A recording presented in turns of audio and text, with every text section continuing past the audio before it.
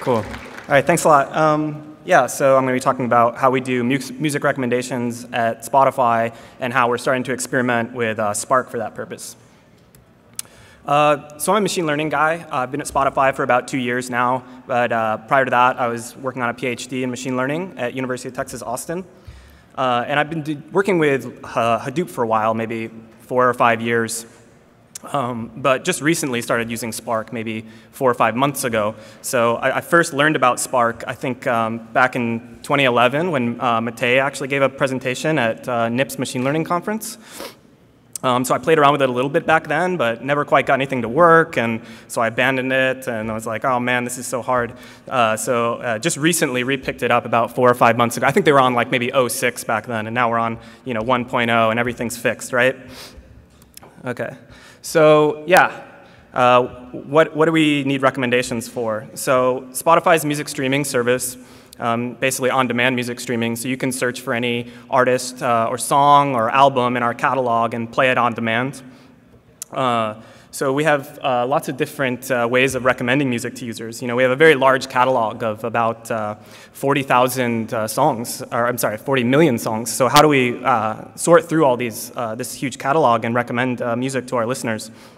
So we provide a bunch of different features. We do personalized recommendations. So based on what you're listening to, we can tell you what you might like to listen to. We do artist radio, just like Pandora. You'll start an artist radio station or a song radio station, and we'll play music similar to that.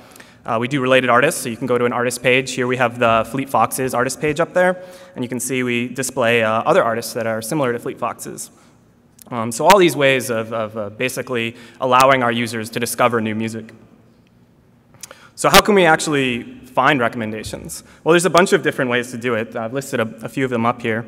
So one thing you can do is you can just manually curate a bunch of stuff. So this doesn't scale super well, but if you're working with smaller catalog, this is definitely something you can do. So I listed a few companies up there that are taking that approach. You can also manually tag a bunch of attributes with each of your songs. So this is something that Pandora has been doing with the Music Genome Project for over a decade now. And so they have music experts actually come in and tag all of their catalog with a bunch of attributes, around like 200 attributes. So they'll say, what's the vocal grittiness of this track? Or, does this have a sexy 80s sax solo in the track? And so all these different attributes, and then they can sort through them and do some machine learning on top of that. So again, that doesn't scale super well either, because you need to sit down and have music experts come in and spend a lot of valuable time doing all that manual tagging. So that takes a while. Some other stuff you can do is you can look at the actual audio content or text analysis. So this is something that Econest does really well, who Spotify recently acquired a few months ago.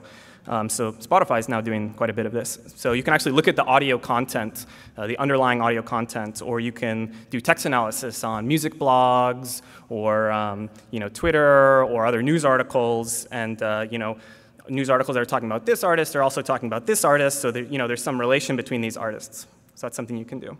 And then at Spotify, what I'm going to be talking about today, what we've historically, the approach we've taken is more along the lines of collaborative filtering. And so collaborative filtering is basically looking at what our users are listening to and then analyzing that and finding relationships and then recommending music based on that. So that's what I'm going to talk a little bit about. Okay, cool.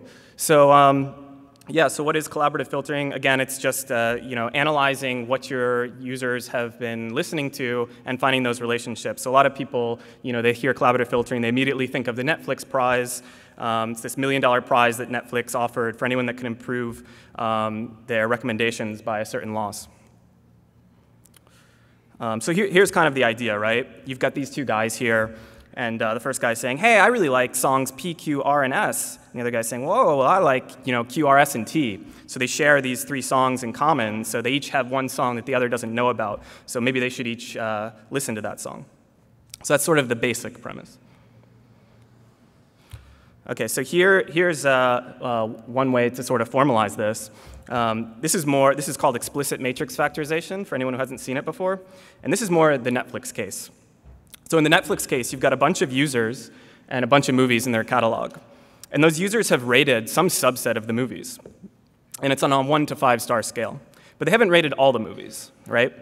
And so now the goal is to try to predict what users are going to rate the movies that they haven't yet rated, right? And then to recommend new movies to a user, you might try to recommend them the movies that you think they would rate highly. So that's sort of the problem. And formally, here's how you do it. Basically, what you try to do is you try to approximate your original ratings matrix by the product of two lower dimensional matrices. So you've got these two lower dimensional matrices up there, X and Y.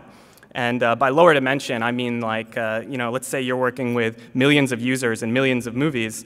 We're going to try to approximate this by the product of two matrices that are rank, let's say, like only 100 dimensions. So that F there is, let's say it's like 100. So basically, we want to learn these factors, 100-dimensional factors associated with each user and each movie in our catalog, such that the product of those two vectors approximates the original ratings matrix, right? And so you can see we've got this loss function up there. This is the root mean squared error.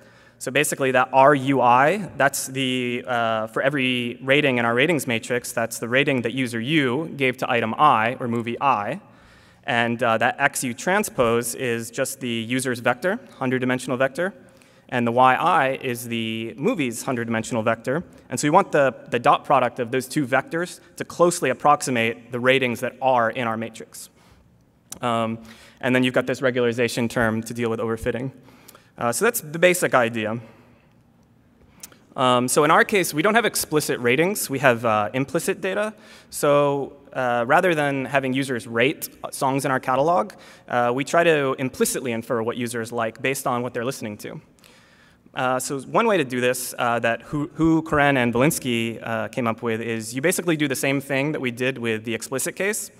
But instead of using explicit ratings, let's just use binary. So let's place ones and zeros everywhere. A 1 anywhere that a user streamed a track, even just once, and a 0 everywhere else. And then we're basically going to do that same root mean squared error, but we're going to weight it. And we're going to weight it by some confidence based on the number of times that the user streamed that track. So if they streamed Michael Jackson 1,000 times, but they only streamed Daft Punk once, then Michael Jackson's going to count a lot more in that loss function. So it looks very similar to the explicit case. Okay, so how do we actually solve this thing?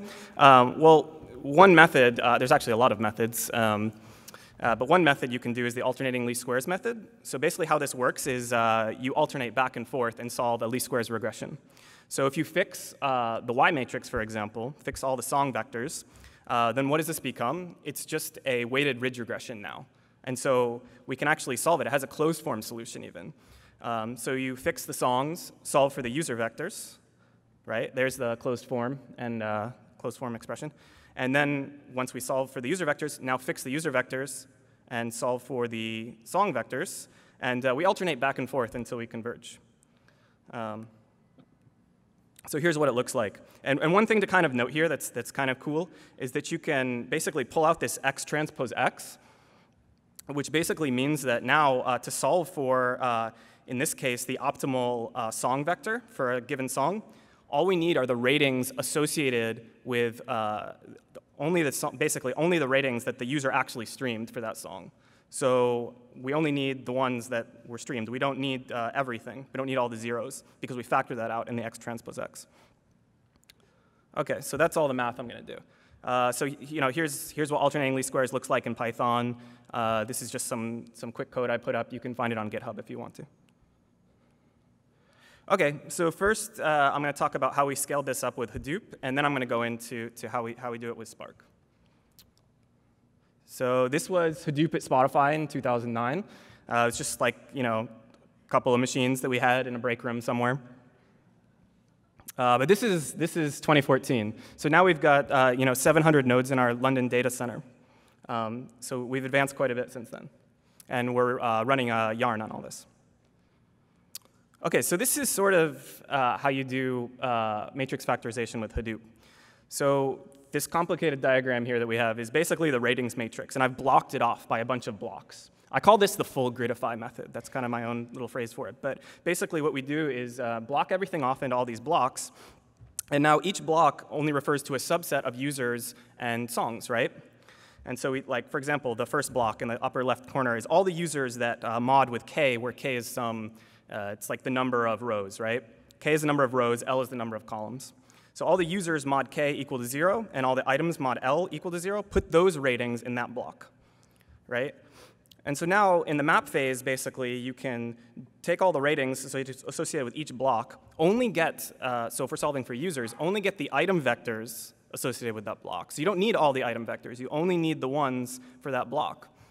And you aggregate a bunch of terms, and then in the reduce phase, you sum up all those terms, and you can solve for the optimal user vectors. So that's sort of the idea there. So this is just showing it a little bit better. So we basically use distributed cache in order to send the vectors that that block needs. OK, so that worked pretty well for us for the most part. We've been doing that for a little over 3 years now. But what's the big problem with this? Well, at each phase, right, this is an iterative algorithm. Each time we want to perform an iteration, we need to perform another Hadoop job, right? So we're continually reading and writing from disk. So this is sort of the big no-no, and this is why why Spark is so great. So we've got this big I/O bottleneck, right? OK, so that's where Spark comes in. Is really nice. Is that we can load the ratings matrix into memory, and we don't have to keep rereading it from disk every iteration, right? We can load it into memory, cache it, and then we can join things to where the ratings are cached and just keep performing our iterations. So I'll talk a little bit about how you do that. OK, so this was our first attempt. So our first attempt was basically, let's just broadcast everything. So what you do is you've got all your ratings matrix there. And first, we're going to compute the y transpose y, right? So take all the item vectors, transpose with themselves, take the dot product. And you only need to do that once, right, for each iteration. And now broadcast all the item vectors. I'm sorry, first broadcast y transpose y. Now let's broadcast all the item vectors, right? So every partition is going to get a full set of item vectors. And now let's group all the ratings by user, and then solve for the optimal user vectors, right? Because we've got all the item vectors, and that's all we need. All you need is the item vectors and y transpose y, and you can solve for the optimal user vector. So here's what it looks like in code. And so what's sort of the problem with this? Does anyone see it? Well, one thing is that we're unnecessarily shuffling data around each iteration, right? Because we're just grouping the ratings together, but we're never caching anything, right? So we're basically doing a lot of shuffling over the wire that we don't necessarily need to do. Another thing that we're doing is we're sending a full copy of all the item vectors to every single worker. So maybe we can think of ways to get around having to do that. OK, so this is the second attempt. And this looks a lot more like what we did with Hadoop, right? I've now blocked the ratings matrix into a bunch of blocks. And again, this is what I call the full gridify method. OK, so let's group the ratings into a bunch of k by l partitions, and let's cache them. OK, so we send all our ratings around. We partition them by the block ID, and then cache them. And we're going to leave them there. And they're never going to move. OK, next, we're going to compute y transpose y and broadcast it. Remember, if we're using a dimension of 100, for example, for our vectors, this is just a 100 by 100 matrix. So it's pretty small. So we'll just broadcast that everywhere. And now for each item vector, we're going to figure out which block needs the item vector, right? And we're going to send a copy of that item vector to the block. OK, so we do that. So each block only requires a subset of the item vectors, right? So we're not having to send all the item vectors to every partition. So that's kind of nice. So now we compute all the intermediate terms, and now we're going to have to shuffle them around to group by the user. So we've got this extra shuffle phase here. So we are shuffling quite a bit. And then we aggregate and solve for the optimal user vectors. So here's what that looks like in code. Right? So you've got here, you compute y transpose y. You join the vectors with the ratings, and then you aggregate the terms and solve. So how'd this one do? So it's got some pros and some cons to it. The pros are that the ratings, we're caching the ratings now, and so we're never shuffling the ratings around, which is nice because that's the bulk of our data, is the ratings. Another benefit is that each partition only requires a small subset of the item vectors, or user vectors if you're solving for items, in memory at each iteration. So that's pretty nice. So I'm going to go over the half-gridify method in a second, and this potentially requires less local memory than half-gridify. So I'll talk about that when we go over half-gridify. So some of the cons, though, we're sending a lot of intermediate data over the wire each iteration, because each of these blocks, if we go back, so each of these blocks basically needs to aggregate a bunch of terms, but then we need to sum those terms. We need to group by the user and sum those terms up. So in order to do that, we've got this phase of shuffling stuff around where we're grouping by user. So maybe there's a way to avoid that. So that's sort of a con to it. OK, so here's the third attempt. And this is what I'm calling the half-gridify method. And this is actually, if you go into MLlib, which is packaged with Spark, they have their own ALS implementation, and this is the method that MLlib uses, is the half-gridify. So how you do half-gridify is you basically partition your ratings matrix into k user rows and item columns, but rather than block it into the full blocks, we're going to have all of the ratings for a user are in the same block, right? So we've got blocks, but all the ratings for a given user are in the same block. And so that's going to help us cut down on that shuffle phase of where we needed to group by the user and aggregate all those terms together. So again, first thing we do is partition the ratings matrix by our blocks. So we do that, cache it, and now they'll sit there. And now we compute y transpose y, broadcast it. Then we're going to send only the item vectors that each block needs. Now, one thing to realize here, though, is that you could potentially require all of the item vectors on your partition. And the reason for that is that we have every single rating associated with a user for a given user is in the same block now. So let's say let's say we have like 100,000 users in one block, right? You have the potential that those 100,000 users have listened to almost every track in the catalog cumulatively. And so in that case, you would require every single item vector at that partition. So that's something you didn't have with the full gridify method. So that's just one thing to keep in mind. If you can't fit all of your item vectors or all of your user vectors in memory, then maybe this method has some limitations. OK, cool. So we send the item vectors that we need. And then now we don't have that extra shuffle phase, right? We've got all the item vectors we need, so we can actually solve for the user vectors right there on the partition. So we cut down on a lot of that shuffling. So yeah, note that we removed the extra shuffle. OK, so here's what it looks like in code. This is actually code taken directly out of MLlib. So here's some of the pros and cons. Again, we're caching the ratings, and we're not shuffling them around. They get cached, and they sit there. And then another thing is that once item vectors are joined with the ratings, we don't need to shuffle them around. So that's a really nice benefit. The cons is that, again, each partition could potentially require a full copy of each item vector, which may not all fit into memory. So that's one thing to consider. And that potentially requires more local space than full gridified because of that. OK, so here's some running times. So here's what we ran with. So this data set for these numbers was about 4 million users and about 500,000 artists. And so it's the full data set of what those 4 million users listened to. Every single track they listened to, how many times did they listen to it? So all these jobs were running using 40 latent factors. And the Spark jobs used 200 executors with 20 gig containers. And the Hadoop job was using 1,000 mappers and 300 reducers. So there's some numbers. We can see that the half-gridify method was actually the fastest. And it's probably because we're not sending all that data across the wire. So here's a slide I stole from Cheng Ru's slides. That basically shows some ALS running times that he ran with. So it shows performance against some other implementations in Mahout and GraphLab.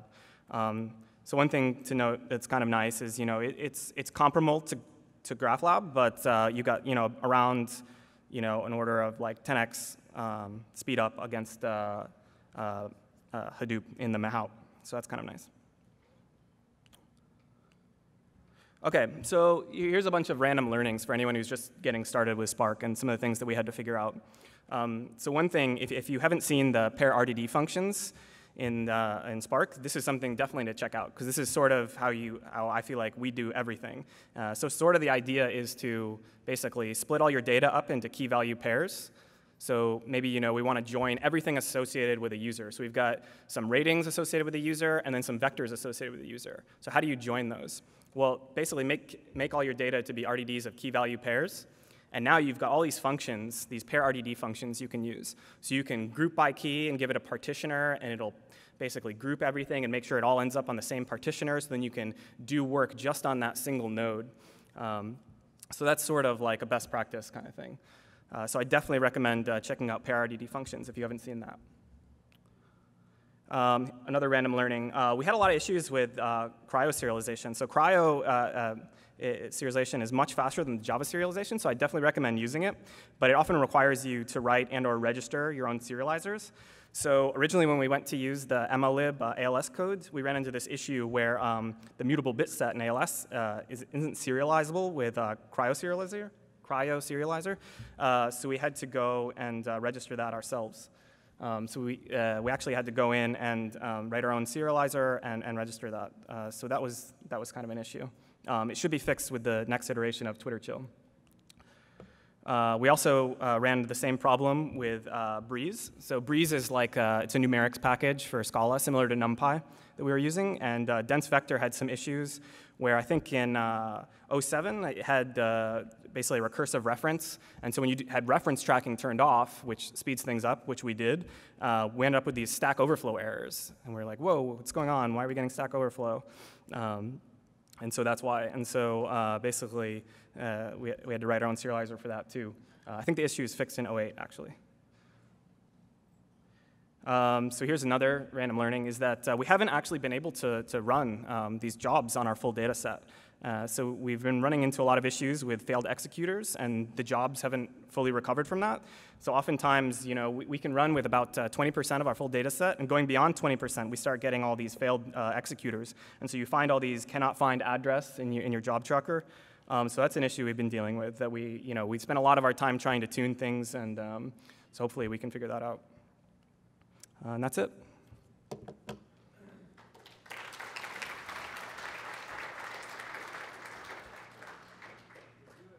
We do actually have time for a couple of questions.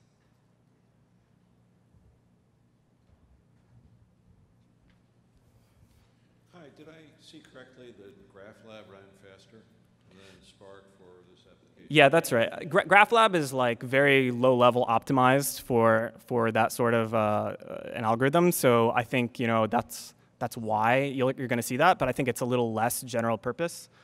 So yeah, so GraphLab, yes, it did perform better. And those are not my slides. That was taken from Shangru, one of the DataStax guys. Sorry, Databricks. That you could provide to the Spark developers on how they could improve performance based on what you saw compared to GraphLab? Sorry, can you hold the mic closer? I'm having trouble hearing you. Sorry. Any insight you can provide to the Spark developers in terms of how to improve the performance based on what you saw with GraphLab? Not really, no. I don't really know much about GraphLab, so I don't have any insight into what GraphLab's actually doing under the covers. 2 more questions. Getting back to your last point you made about failed executors, it sounds like it's not usable then for your data sets until this resolves.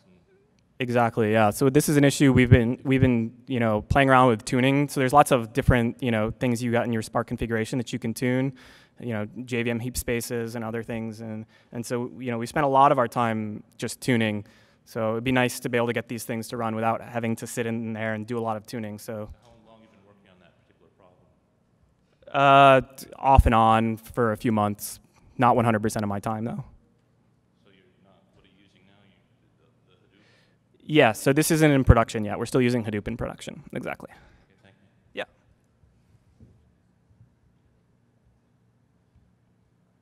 All right, let's thank Chris again.